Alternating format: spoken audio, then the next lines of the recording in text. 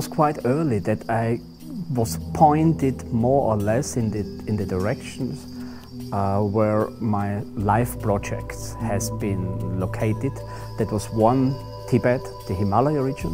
That came up because in my early school, when I was in primary school, I saw a lecture as a student of Heinrich Harrer, 7 years in Tibet, and that impressed me a lot.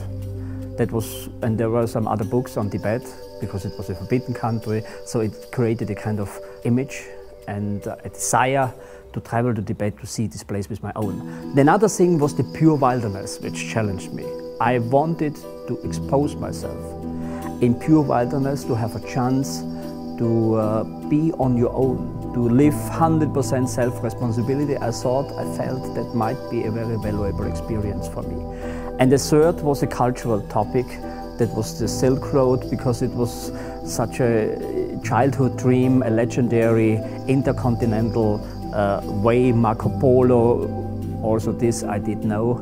And Tibet, of course, was the very first. I had a chance to go there. Mount Kailash in Tibet is a very, very, very special place. It's, from my point of view, unique. And this is the reason why I come again and again. Every year, at least one time. I came for the very first time in 1987 to the Mount Kailash. At that time, you just could not book a budget trip like it is nowadays the case. At that time, it was very, very difficult to reach Mount Kailash. I wanted to go there because it is regarded as the most holy place in the world, as a real power place, and I wanted just to feel, how do I feel there in this area? What is the energy there? I wanted to experience this myself. And when I came there for the first time, I felt this strong energy there. This was inspiring for me. I saw the devotion of the pilgrims who come from hundreds of miles, some walking, some crawling, prostrating. I saw in their faces, and I felt that this place is really unique, and I never have seen anything else. Then I started, of course, to be interested in why it became such a holy place. What is the holy on Mount Kailash? Is it the mountain itself, the shape of the mountain, the rock, the ice, the material? No, it is the people. It is the pilgrims who create this energy, who create this field which you can feel. You get emotional into that, you tune in this energy, because everybody of this pilgrim comes there with the noblest ideas and wishes they have in their luggage, and they come there to exchange themselves with this mountain. And this creates this special aura, this special field there. From year to year, I saw that different levels of this mountain. First, I was interested in the outside and in the pilgrims and so on. Later on, I realized that the Tibetan yogis, since decades, they came there to meditate. I realized that this is a natural mandala, a cosmic diagram, and the nature fits perfectly. It is the mountain in the middle, in the center. It are two lakes in front of the Mount Kailash, and there are sources of 4 major rivers which have their sources on 4 sides of the mountain and flow in 4 directions. This is fantastic. A mandala has 4 gates. The Mount Kailash has the 4 sources which function as the 4 entrance gates. And then I started to become a pilgrim and to go into this mandala as a pilgrim. That means to enter the mandala in the eastern gate, to follow the clockwise circle from outside to inside, and at the end I went along this mountain 30 times on the pilgrim way. I went sometimes into the so-called inner kora, in the innermost of the mandala, so I learned to know this mountain, and now I am convinced that originally the mountain attracted people from different cultures, from different religions, because on this Mount Kailash, 4 of the most important rivers have their sources. And they bring the life, they bring the water where millions and millions of people live.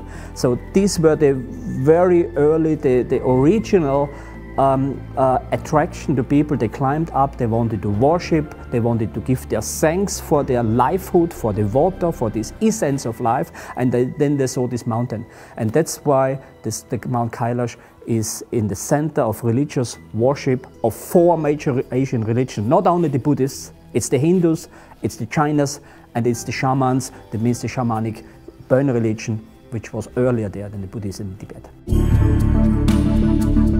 My personal relationship with Buddhism is that I feel attracted to Buddhism because I have seen Buddhism, how it is lived, not the theory, not the teachings, the theoretical thing, how it is lived. I came to places like Burma, and I felt there that the people live an altruistic spirit every day, every day.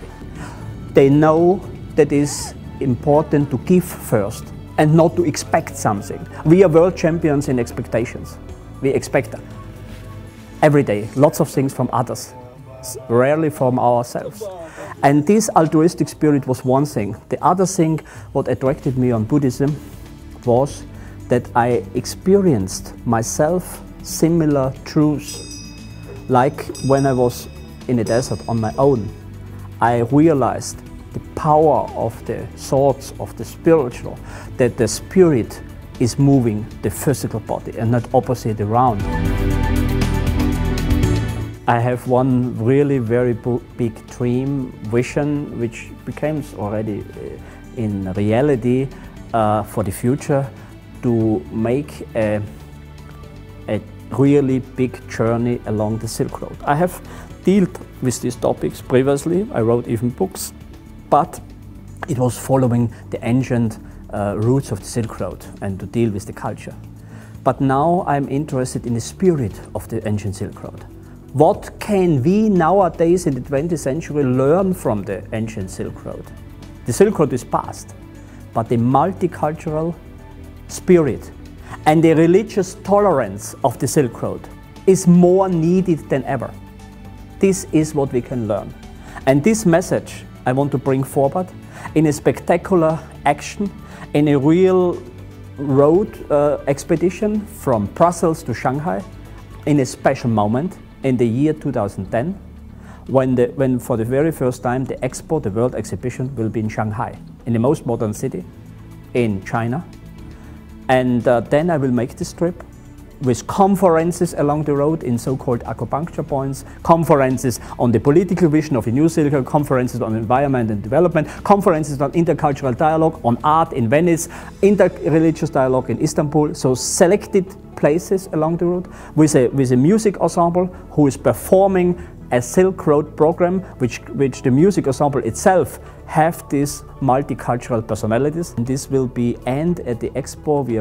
The UNESCO will be the patronage for this road of dialogue, like I call it.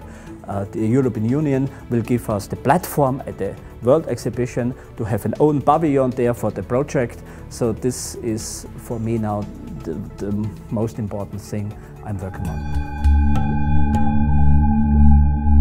I have seen a lot in the world. There are nowadays a lot of problems. They seem overwhelming us. Climate change, political problems, intolerance, and so on. It could make, or it could rob the hope. It could make you desperate. But I always in my life saw problems at the same time as chances. And I am convinced that we have the power, that we can change, and we have the choices. And therefore it is very, very important for everybody to take action, to interfere, to try to contribute. And a lot of people say, I cannot do anything, I'm very small, I'm just one person. This is wrong. Our spirit is unlimited and is very, very powerful. We can create a lot.